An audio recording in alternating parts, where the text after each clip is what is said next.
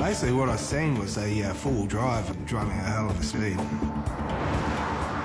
Crossing the white lines, one side to the other, driving like a friggin' idiot. Mr McGee decided to take evasive action. By the time the police apprehended Eugene McGee, 6 hours had passed. The police didn't do any blood alcohol test. The court heard Mr McGee as such a well-known local barrister, the DPP can't find anyone to prosecute him.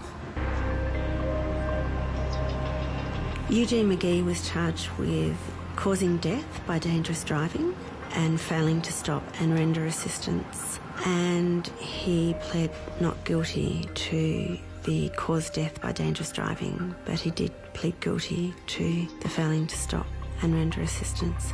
The Crown prosecutor, Teresa Anderson, said McGee knew exactly what he was doing on that fateful day near Freeling in November 2003.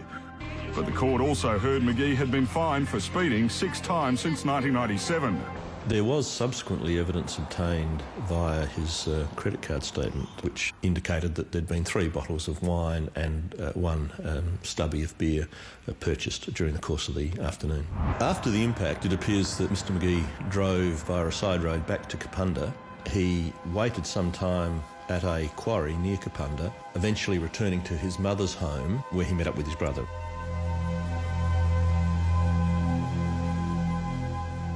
Eventually, Craig, his brother, drove Eugene McGee in Craig's vehicle, I think, to Adelaide, where he was then able to meet up with his legal advisors. We have a period of almost 6 hours that Eugene McGee had been absent from the police's presence. There is no doubt in my mind that Eugene McGee's actions were very orchestrated and they were planned to the last minute on that night.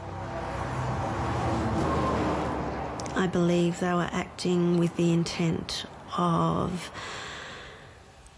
evading police for as long as possible and reducing any chance there was of Eugene McGee being tested for alcohol.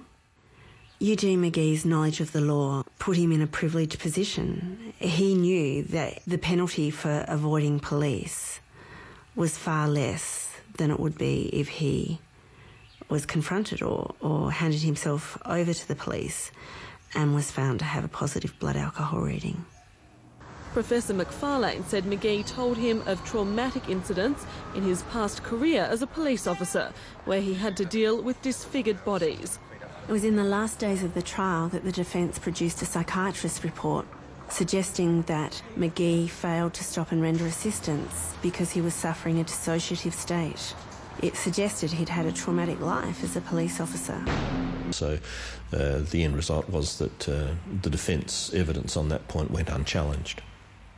Good evening. First tonight, hit-run lawyer Eugene McGee has left court a free man after escaping a jail term for killing a cyclist.